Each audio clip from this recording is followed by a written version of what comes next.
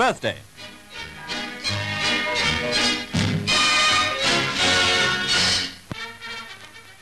The former Italian colonial province of Cyrenaica now has a new governor, one the Duce can't sack.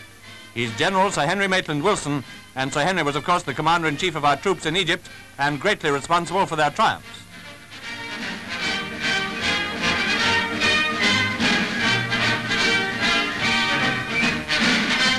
With him here in Agadir is the officer governing the western area of the province, and together they inspect part of an entire camel corps recently captured from the enemy, which now reposes in a prison camp. The camels are in pretty bad shape, and so, I dare say, are the men. Sir Henry looks them all over and smiles. He has every reason.